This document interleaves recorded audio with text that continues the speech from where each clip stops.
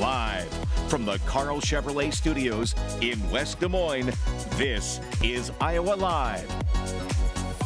Welcome back to the program, everybody. Well, it's been about a week since we first learned about another flu virus that's making its way here to the state of Iowa, and some precautions that were put into place over at our very own Blank Park Zoo. So we thought it'd be a great time to talk to the Blank Park Zoo veterinarian, Dr. Drew Gall, to find out all about what is happening with all the birds at the zoo, what's happening with this flu virus that is going around. Dr. Drew, thank you so much for being here.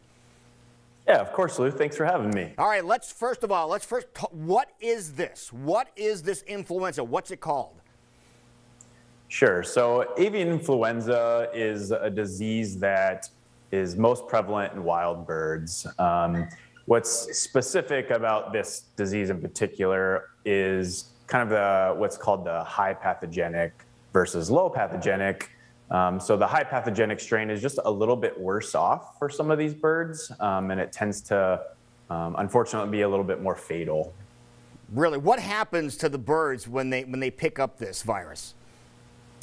Sure. So it's most prevalent in waterfowl, so ducks and geese, and sometimes they succumb to it. Sometimes they're just carriers.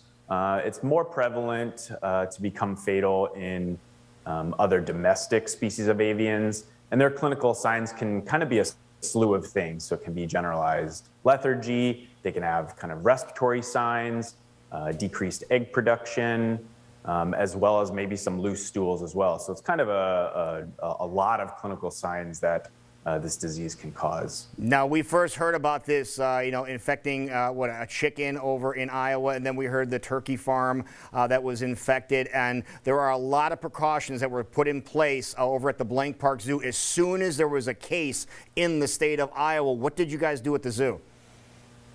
Sure, yeah. Obviously, our number one priority here at the zoo is to protect the birds that we have here within our collection. So part of the process that we went through was kind of limiting access that some of these birds can have to wild birds.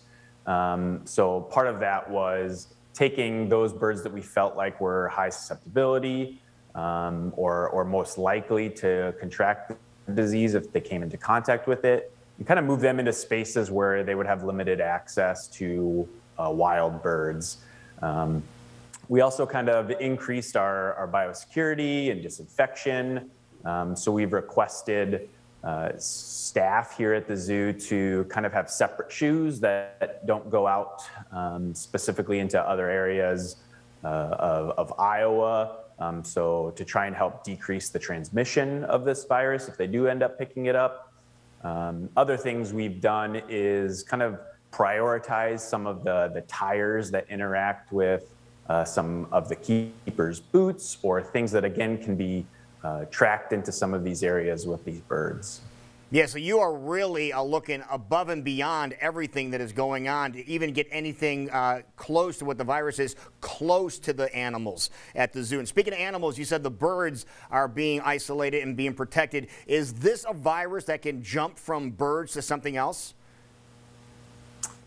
Yes, it is. At this time, the concerns for that aren't very high. But obviously, like any virus, which is what avian influenza is, has the potential to mutate and to jump species. So I know that is one thing that officials are constantly monitoring. But at this time, I don't think the concern is very high yet.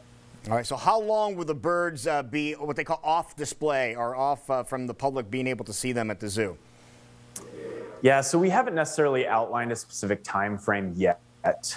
We are daily monitoring where cases are at, if new cases pop up, and we'll continue to evaluate geographically where those locations are in close proximity to the zoo or where they're at. And then from there, kind of do a risk assessment of when we think that would be a good time to kind of retrace or retract some of our protocols that we put in place and allow birds to go back out. All right, so just be aware there are certain areas of the zoo that are off limits now that might have bird populations in them just for the safety of the animals, and I think everybody can relate to that, and we thank you for everything you're doing to protect the animals at our Blank Park Zoo. Dr. Drew Gall, veterinarian at the Blank Park Zoo, thank you so much for the information on the highly pathogenic avian influenza and what we're doing to keep our animals safe and keep everybody safe. Thank you so much. Yeah, you're welcome. All right, there you go. We will talk to him again. So there you have it. You're caught up on what's happening with the bird flu here in the state of Iowa.